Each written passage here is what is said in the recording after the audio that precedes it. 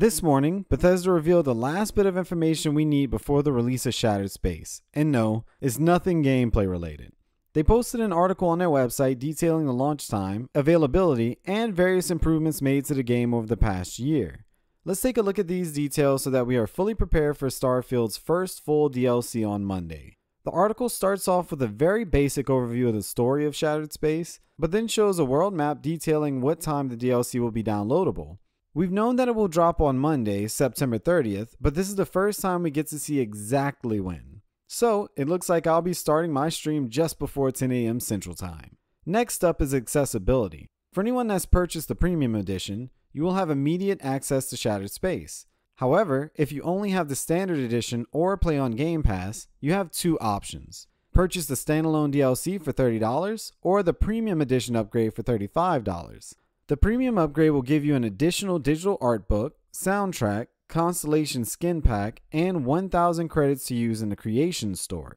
For those that are ready to go, Bethesda has also given details on how to access the DLC in-game.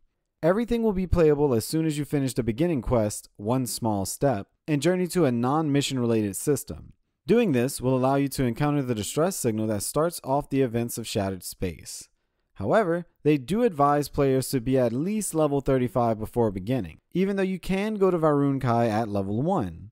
The next section of the article covers PC specs, but they look the same as the original game, which is no surprise. If you've played Starfield on your PC already, you should be fine. Finally, the article ends with a recap of improvements made to the game over the past year for anyone who hasn't played in a while or anyone who needs a refresher. I won't go over all the details, so check out the link in the description or feel free to pause and read each section.